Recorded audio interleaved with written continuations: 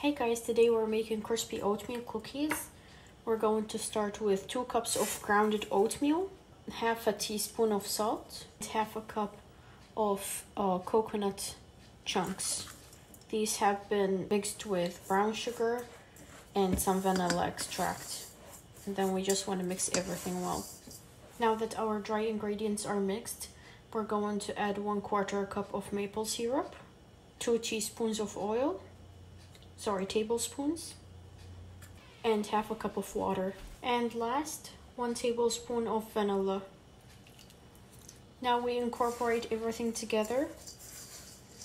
I'm going to add 1/3 cup of flour just to help it hold together.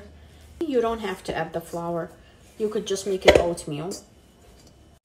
Alright, now this is the consistency we have, and this is the consistency we're looking for.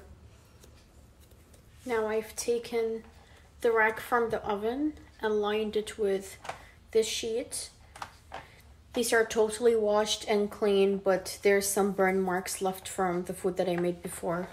But anyways, now we want to take small balls from this, roll it. If you're doing it on a surface like this, it will be uneven. So you want to do it on a flat surface. So I got another one of these and this to place it on top of. And now I'm going to reshape it one more time.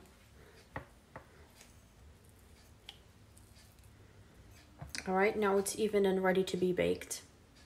You want to do the same thing for the rest. The amount that we made me 35 small-sized cookies. This is their size. And the oven is already preheated on 350, so I'm going to put them in the oven now. Alright, they are done baking. I let them cool down.